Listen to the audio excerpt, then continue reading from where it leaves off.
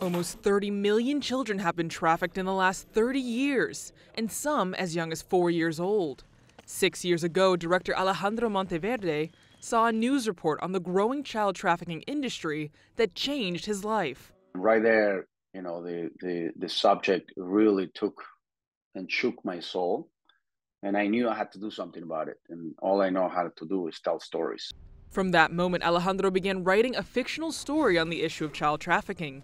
About a month into his writing, his producer called and introduced him to Tim Ballard, who became the inspiration for the new film entitled Sound of Freedom.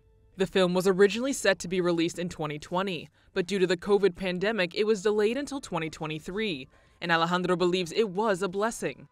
So now looking into retrospective, the timing is perfect.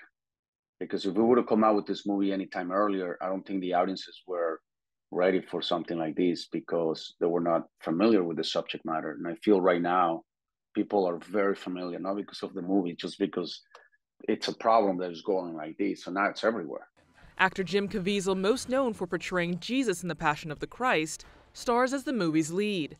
The movie, which premieres on July 4th, brings one man's story and the issue of child trafficking to light. Child trafficking, it's a major, major problem. But there is also another problem. It's for good people to know about it and to do nothing about it. So all I ask is for people to come and enjoy the film. That's number one. And for me, I like to make movies that begin when the movie ends.